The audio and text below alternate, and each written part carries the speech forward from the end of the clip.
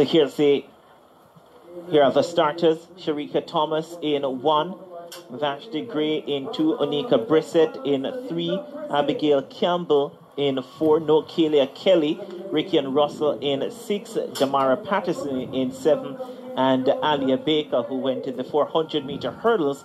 She's there in lane 8. Is the door open for young Abigail Campbell to upstage her older and perhaps more fancied rivals? I'm not sure Kayla Kelly, the curved champion, Vertec lane number 5, is quite in the shape she was in April. 52.3 to win the curved title. She was in lane number 5. Has not declared. And has not declared. Didn't look good yesterday.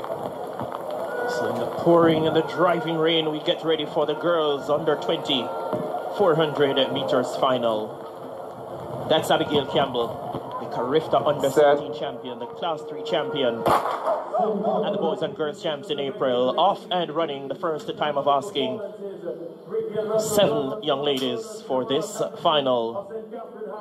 Abigail Campbell in the middle there in the maroon and white of Ferncourt High down the back stretch.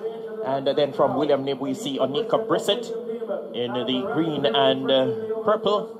She's also up there as well. Then on the outside we've got Rickiann Russell from Holmwood Tech, Jamara Patterson St. Catherine High, and Baker from Hydel. Rickiann Russell from Holmwood Technical stepping forward and moving quite well at the moment. On the inside, that's Oneika Brissett running out of a lane 3 for William Knib. That comes off the curve with the ascendancy over Rickiann Russell, and Abigail Campbell left back in 3rd. It's William Knib's Oneika Brissett that is trying to slip away from them. Rickiann Russell closing fast and furious. So too Alliah Baker on the outside. Rickiann Russell steps through for the victory. She timed it well, came through late, and snatched it right at the death. Rickiann Russell landing the under 20 girls 400 meters.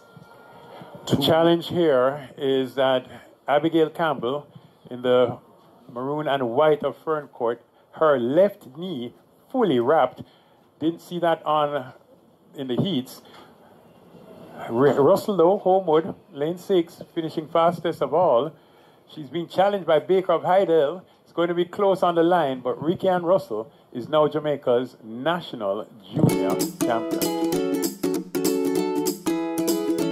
Be sure to like, subscribe, share, and drop a wall go in the comment section when you subscribe.